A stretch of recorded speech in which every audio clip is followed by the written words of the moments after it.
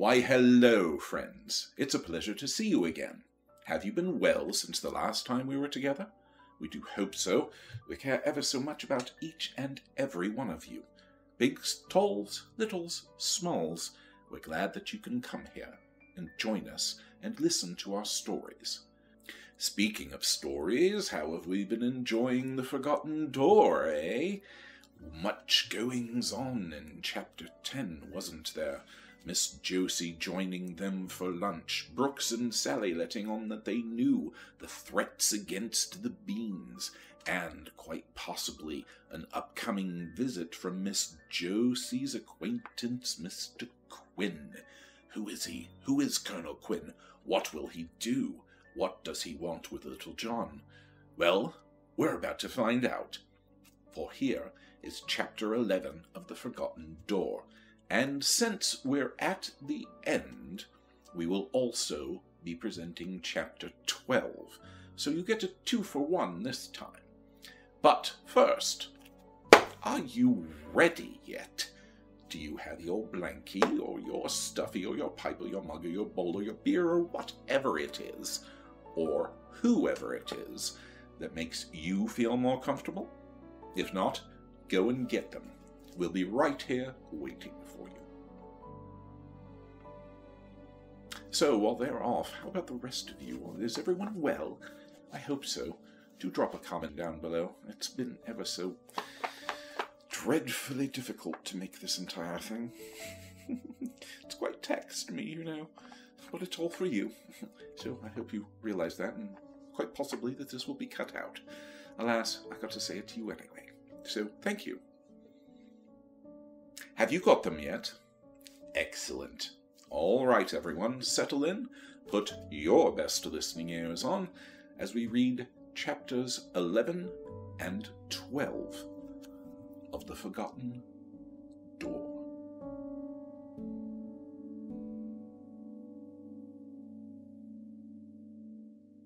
The Forgotten Door by Alexander Key. Illustrated by Dom Lupo.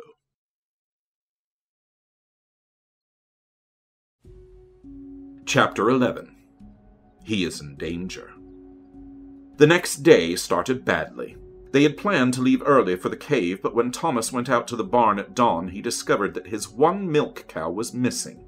She had gone back into the pasture the night before. This morning, the pasture was empty, and the gate to the road at the far end of it was open. It was obvious that the cow had been stolen, and most certainly for spite. Little John knew that Thomas never expected to see her again. The road was jamming with cruising sightseers, and the young deputy, back on duty, was having trouble keeping a fresh batch of reporters out of the yard. The deputy had brought Mary a paper from town. There were pictures in it showing the Bean place and the deputy standing in the lane. The story was captioned, "Mystery Boy's Fame Spreads, House Guarded." In a separate column, a new question was asked.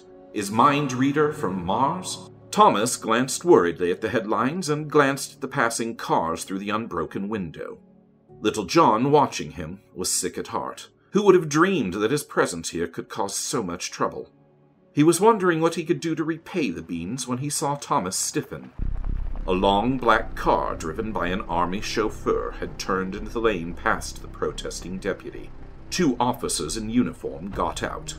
"That's Quinn," Thomas exclaimed. "If he thinks he's going to see you, he's got another guest coming." Little John peered uneasily at the officers from the corner of the window. Colonel Eben Quinn was the tall, pale one. The colonel paid no attention to the guard. "Official business," he snapped, without turning his head, and strode up to the house as if he owned the world. Thomas met him on the porch. Colonel Quinn was very pleasant at first. He shook hands with Thomas, introduced his aide, a Major Gruber, and said how delighted he was to see Captain Bean of the Marines again. It was all surface talk, Little John knew, for the colonel was far from pleased with the thought of having to deal with someone like Thomas. "My department," the colonel said finally, "is much interested in John O'Connor. Aren't you going to invite us in to meet him?" "No," said Thomas, "I am not." "You're being very inhospitable, Captain Bean." "Sorry," said Thomas. "I'll have to remain inhospitable." "You're not acting wisely, Captain. I understand the boy has lost his memory. We have some fine doctors in Washington. We'd like to help that boy." Thomas's voice hardened. "Tell me another tale, Colonel. I know exactly what you want with him. You'll not have him." Colonel Quinn suddenly chilled. "We'll see about that. Are you his guardian?" "I am," said Thomas. It was stretching a point, for Little John knew Miss Josie had not yet prepared the papers. "I doubt it," the colonel snapped. "I had a talk with Miss Groom before I came out. She's of the opinion that Judge Cunningham has been exceeding her authority in the case of John O'Connor. The whole matter is very curious, and we've been investigating it. The fact remains that nobody knows where John O'Connor came from, and no one can claim him. But the government has a certain priority." The colonel paused. Little John was aware of Mary standing close. Now he felt her hand on his shoulder, tightening. Brooks and Sally had crept nearer, and Brooks was thinking, "What right has that tall guy to come here and try to take John from us?" "Under the circumstances," said Colonel Quinn, "I think you would be wise to consider our proposal. John O'Connor has a rare gift we can use. In return, we'll give him the best of homes and care. Anything he wishes, in fact. If the boy wants you and your family with him, I'm sure that can be arranged." "No," said Thomas, turning away. "You're wasting your time. Goodbye, gentlemen." "Not so fast," Colonel Quinn said icily. "If you persist in being stubborn, we'll very quickly find legal means to take the boy off your hands." "Try it, and I'll fight you with every dollar I've got. John has some rights, and I intend to protect him." "We'll see about that. In the meantime, I'll warn you not to let that boy out of your sight. There are others just as interested in him as we are. You were in intelligence. You know what they're like. If anything happens to him before we get back, we'll hold you responsible." Colonel Quinn spun on his heel and, followed by his aide, strode quickly out to his car. It was a very grim Thomas who re-entered the room. For long seconds, no one spoke. Then Brooks, wide-eyed and half-frightened, said, "Good grief, Dad! Who'd have thought— I mean, what can we—" "Yes," said Mary. "What can we do, Thomas? This is getting to be perfectly awful." "I'd better phone Miss Josie," said Thomas. It was past noon. Thomas managed to get Miss Josie at her home. While Thomas talked, Little John tried to think. Everything was so unbelievably tangled on this world, with their laws and their money and their hates and their fighting for power. He could see only one solution that might help the beans. Thomas hung up at last. He shook his head. "Miss Josie's trying to work out something, but all this publicity, and Quinn on top of it, has stirred up a hornet's nest. Miss Groom is making trouble, and if the government steps in—" "But Thomas," Mary cried, "they just can't take him away." "I'm afraid they can, honey. If this were John's world, and John's country, it would be an entirely different matter.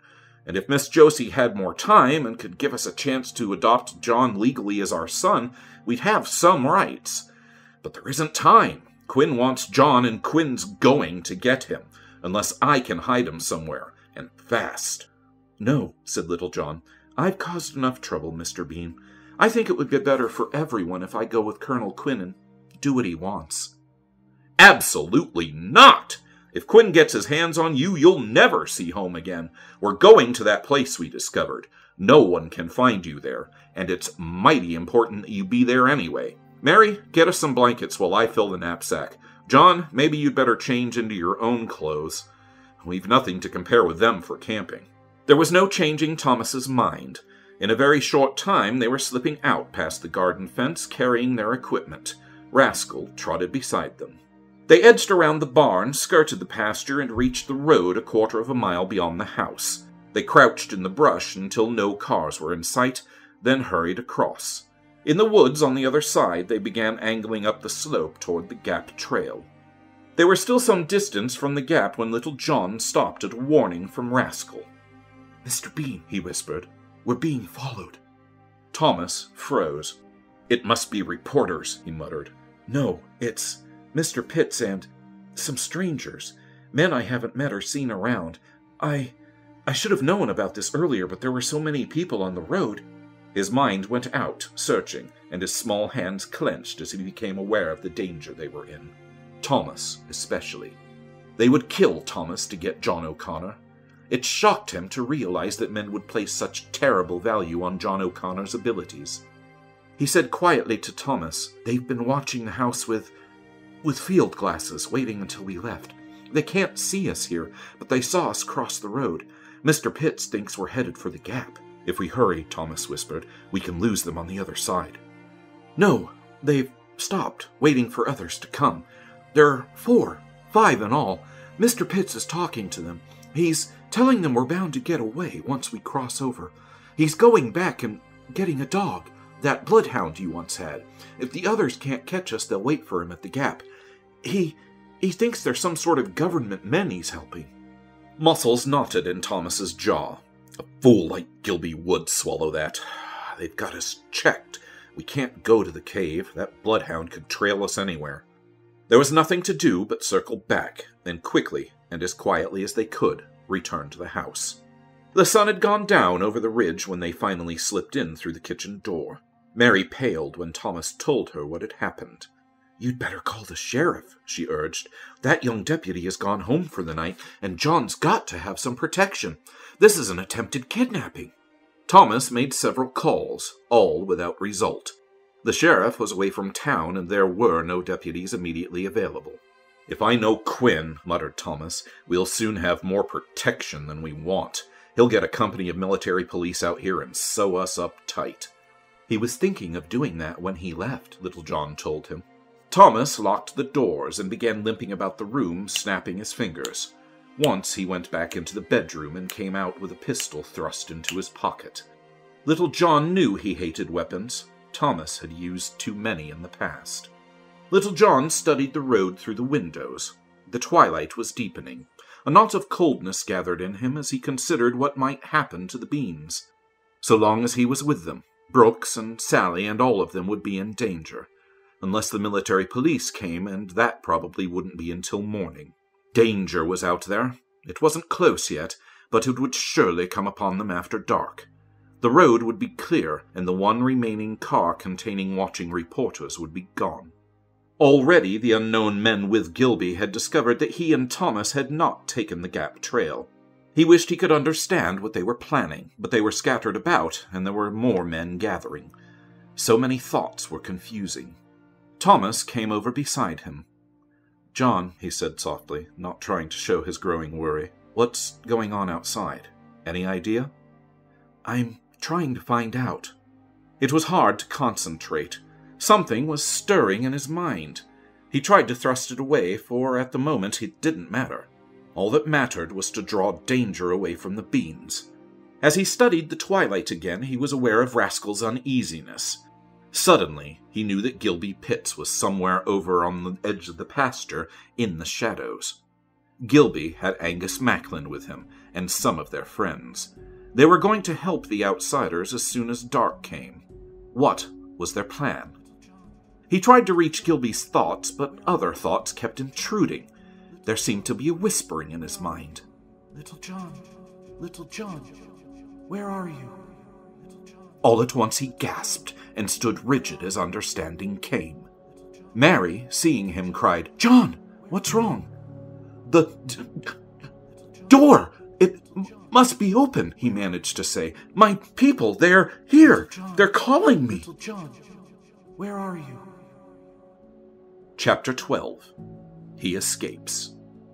"Can you hear them?" Thomas exclaimed. "In your mind, I mean? They've come for you?" "Yes, they've come through that place. It really is a sort of door. I can almost see it.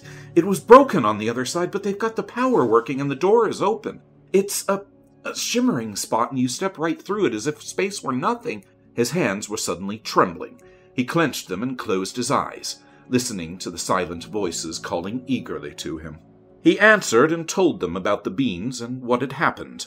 "Stay where you are," he begged. "There is danger here. The Beans are in danger because of me. I must help them." He opened his eyes and looked at Thomas, and then at Mary. "They are over on the side of the mountain, waiting for me. My father is with them, and my mother. Oh, John, I'm so happy for you." Mary's chin was suddenly trembling. There were tears in her eyes. Thomas said, in a voice that was not quite steady, "John, is it possible for you to make a break for it now and reach them safely?" Little John bit his lip. Alone, he could do it easily. Yes, he said. But what about you? Don't worry about us, said Thomas. We'll be all right. But you wouldn't. Nothing here would ever be all right. If I disappeared, you couldn't explain what had happened to me. Colonel Quinn wouldn't believe you. Few people would. There'd be all kinds of trouble. Confound Quinn. I'll handle him somehow. But what of the others? Little John persisted. The ones out there. Could you make them believe it? Don't you see what would happen? Thomas turned pale. I didn't realize. Thomas knew now. Mary did too. Sally and Brooks would be in danger. They would surely be taken and held to be exchanged for John O'Connor. Life for the Beans would never be the same. There would be questions and trouble for years. Little John knew they had no near relatives and no one they could turn to. And time was getting short. It would soon be dark. They had only minutes to decide something. He looked at them, Thomas, Mary, Brooks, and small Sally with her frightened eyes and brave chin. He loved them all, and he didn't want to leave them. I don't remember what it's like where I came from, he told them, but I know it isn't like this. I'm sure, just from listening to what they're saying to me now, that we live in small groups and help one another. There are not too many of us, but we have great knowledge, and we've made life so simple that we don't have laws or even leaders, for they aren't needed any more than money is needed. I think we make things, everything with our hands, and that life is a great joy, for we have time for so much. They were staring at him, and Mary whispered, John, what are you trying to tell us? I'm trying to tell you that you'd like it there, and that I want you to come with me. I've been talking to my people, explaining what's happened to us, and telling them I can't leave you. They've agreed that you must come with me. They gasped. He read their sudden confusion. How could they drop everything? They needed time to think, to plan. There's no time left, he hurried to say. You won't need anything from here, just flashlights to see your way through the woods. Suddenly, Sally said, Oh, John, I think it would be wonderful to live in a place where all the animals were friendly and nobody hunted them. Please, Daddy. Yes, said Mary. Thomas said, Okay, John, how do we manage to get away from the house? After I leave, wait a few minutes, he told them. When you hear shouts out in the pasture, get in the truck and drive as fast as you can up to the Gap Trail. Then climb to the Gap. I'll meet you up there. Before they could ask questions, he darted to the kitchen door, unlocked it, and raced outside. He reached the enclosure in 2 bounds and released Rascal. Stay behind me, he ordered. Keep quiet. Where was Gilby now? His flying feet took him across the garden and over the pasture fence. As he touched the pasture, he heard a shrill whistle from the road and an answering whistle ahead. It was still twilight, and he had been seen already. It was better than he had hoped for. He slowed, pretending to be undecided. In the shadows ahead, he could make out Gilby and Angus and several others. He realized that their plan had been to set fire to the barn and draw attention from John O'Connor, who would be left unguarded. But John O'Connor was here, and he could see Angus, who carried an oil can, gaping at him in utter astonishment and disbelief, and sudden fear. There was a scattering of shoes over the stones along the edge of the pasture. Other men were coming in a rush. As he turned to dart away, a man called hoarsely, Head the boy off! Don't let him get past! Hit him with something, but watch out for that dog! A hurled stone went past his head. He leaped easily beyond the frightened Angus and saw Rascal spring growling at a second figure that tried to block his way. He listened for the sound of Thomas's truck. The way was clear, and the Beans should be leaving. A rock grazed his shoulder, and another struck his back with such force that he stumbled and almost went sprawling. He gained his balance, but too late to avoid the next stone. There was an instant when he saw it coming, and abruptly there was the stunning impact of it across the top of his head. Consciousness did not leave him as he fell. He heard men shouting, the pounding of approaching footsteps, and a man's sudden scream as Rascal slashed into him. The big dog was all at once a whirling, snarling fury, his charges sending men tumbling as his fangs ripped cloth and flesh. Little John heard all this, but as his hands clenched the pasture grass, it seemed for a moment that he was somewhere else, far away, on a hill at home. Memory flooded over him, and he saw again the valley people on the hill and the glittering wonder of the shooting stars they had come to watch. Then he had fallen into the hill, into the crumbling chamber with its old machine. The machine spun a force that bridged space in an instant. You stepped through the shimmering door it made, and the threshold on the other side was somewhere else, another world. He struggled to his knees, aware of the fury that was Rascal, of a man crawling away in pain. This wasn't home. This was the strange world, Thomas Bean's world. Only there were too few in it like Thomas Bean, and the door to it had been long closed. He heard the sudden roar of Thomas's truck, and he sprang up with a glad cry. This was no longer Thomas Bean's world. The Beans were leaving. He began to run. Behind him, Rascal made one final charge and then raced to overtake him. There was pursuit, but his pursuers might as well have been following the wind. He and Rascal cleared the road together and went bounding upward through the darkening woods. He met the Beans on the trail and led them on to where his people waited. They all carried glowing lights that made a radiance in the forest. But presently, one by one, the lights vanished. The forest grew still again, and empty, save for a wandering doe and her fawn. The Bean House stands empty. All through the mountains people whisper of it and shake their heads. When the first investigators came, there was still food on the table untouched. Everything the Beans owned was there, and nothing had been taken, even from the shop. Thomas Bean's truck was found up the road abandoned. The Beans had simply vanished, empty-handed, without the least sign to indicate what had happened. And the strange boy, John O'Connor, had vanished with them, leaving an angry and baffled colonel who appeared the next morning and whose men searched the mountains for days. So the Bean place stands empty, and the pasture and the fields are overgrown. Gilby Pitt never goes by there if he can help it. Angus Macklin has moved away. Miss Josie went there only once, just after the colonel left. She found 3 curious carvings on Thomas Bean's desk, which no one else had eyes for. She treasures them, and often wonders about them when she is alone, but she has never mentioned her thoughts to anyone. Across a threshold, and somewhere far beyond, there is a hill where the valley people often gather when the day's work is done. From it, you can watch the glittering night unfold, and see the whole magic sweep when the shooting stars begin to stream like jewels across the sky. Even the deer come out to watch, unafraid.